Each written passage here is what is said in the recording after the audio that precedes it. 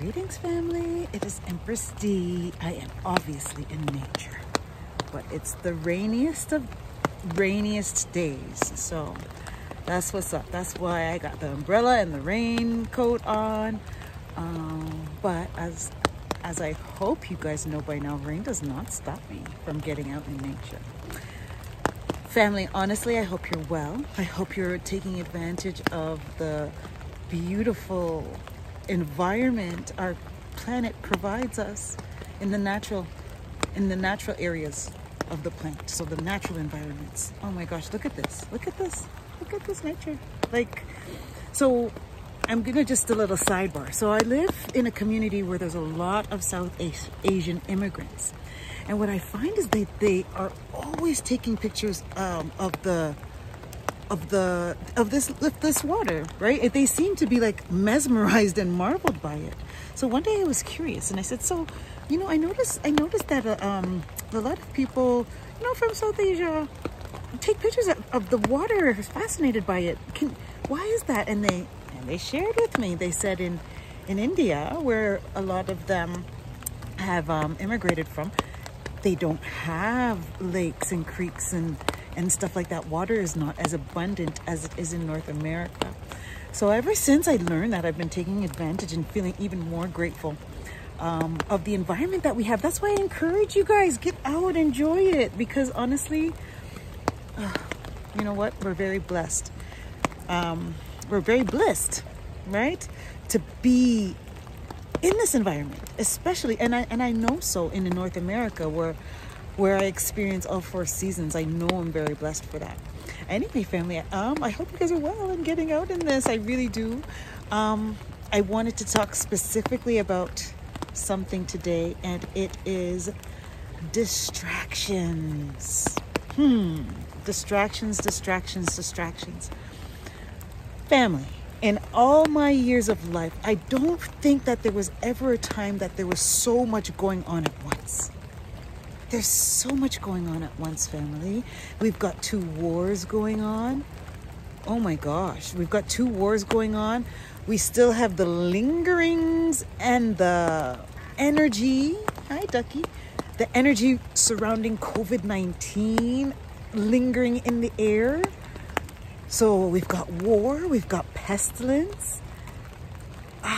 We see the economy, right?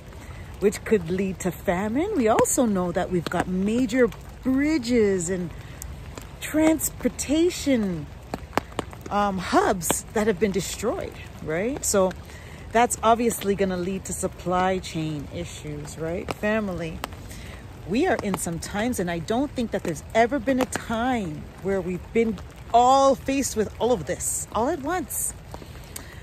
So what did I say? We've got war, we've got pestilence, and we have income and famine. And I've been seeing it since COVID. The shelves have been shrinking and shrinking. The availability of products has been going down and down and down. I notice these things when I walk around. So we are heading for famine.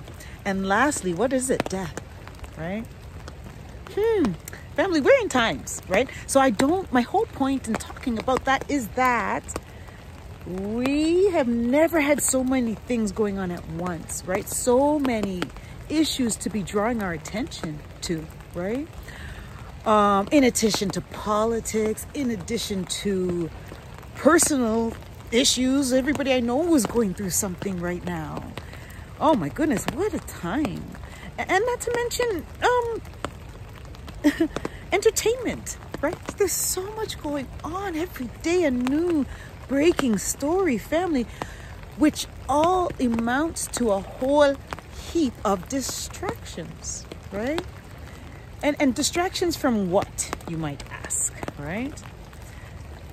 Distraction from having quiet time with yourself, right?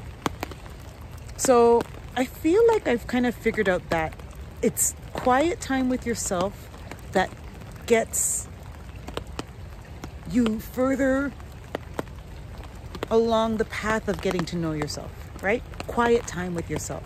So I've noticed that since I've been coming to nature, and the majority of my time in nature is quiet time with myself, right? I don't listen to any music or anything. It's just my brain and nature.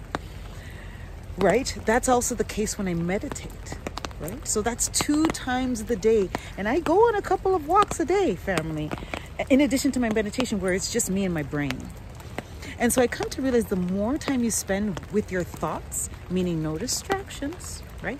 No phone, no book, no music, just you and your thoughts, leads you to get to know yourself, right?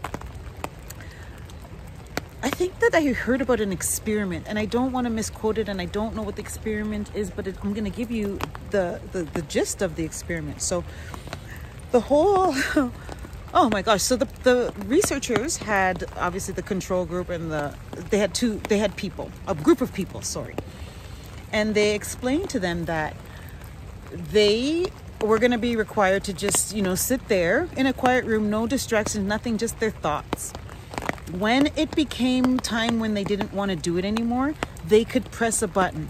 That button would result in a physical shock, so physical discomfort. The majority of participants didn't last very long before they went to press the button to get the shock, versus spending time with themselves, right? And their own thoughts. So family, you know what? That's the key. I really encourage people to do it. And what a better place to do it than in nature, right? And so what's going on now is so many distractions that kind of take up all of our time, where we don't have that time for introspection or that time with our thoughts, right? Often the shower is a good spot to do it. And oftentimes people say that they get ideas in the shower. And that's because they're in that time where it's just them and their thoughts, right? So family, I encourage you to try to filter out the distractions, or at the very minimum, set aside a few minutes a day where it's just you and your thoughts. You don't have to sit in the lotus pose with your eyes closed, with mudras on your hands to meditate. You can just sit in a quiet room, or sit in your car, wherever. Go for a walk in nature. Just a prescribed amount of time every day with just you and your thoughts. I dare you to try it, family. Anyway, I am going to continue my walk. I really hope everybody's well, I hope everybody's well. And one way to do that is get out in nature. Anyway, family, thank you for taking the time to listen to this message. I really love and I value each and every one of you. One love.